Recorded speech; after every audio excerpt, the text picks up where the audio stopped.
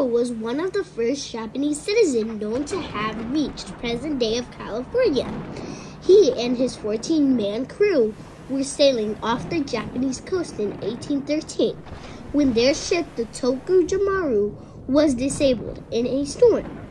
The ship drifted across the Pacific Ocean, reaching Santa Barbara on the coast of Alta California, the part of New Spain, in late March 1815.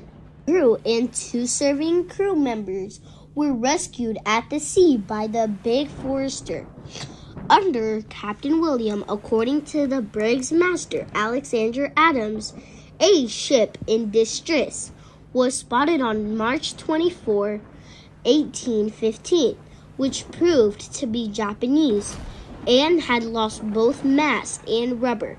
Captain Pigot sends Adams to Tokujimaru, where he found the 3 survivors and brought them to the Forester. The exact location of the rescue varied between reports as well, but it seems to have been up to 300 miles west-south. He survived for around 500 days, which is really impressive. They survived with all the soybeans they brought with them, which supplied them for about 500 days. Also used rainwater as water source for him when he needed it. He also had other men on the ship with him on his journey, so somewhere that he didn't get to because he got lost, and he was stranded with his crew. He had to go through many difficult times. While he was stranded, there were many storms and dangerous animals, such as sharks. He is actually the first ever person to survive that long. He holds a Guinness World Record of how long he survived. He was born in Japan 1785, and he died in 1852, so he lived for pretty long, about 70 years.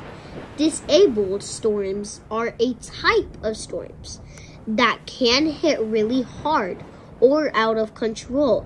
It is also so strong and powerful because it is out of control and doing everything.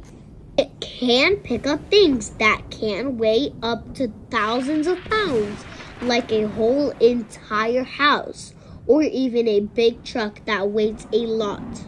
Ogoru was a really brave person to do that on his big journey he did, because it could have been way worse if he wasn't found stranded with his crew by Captain William. Only 2 survivors were with him, so only 3 people survived the very strong and powerful storm with him. His crew were 15 people, but only 3 people survived, including him. So 12 people were actually lost during the very bad and strong storm that the crew had encountered. Hope you enjoyed this video. Like, subscribe, and share for more interesting videos like this.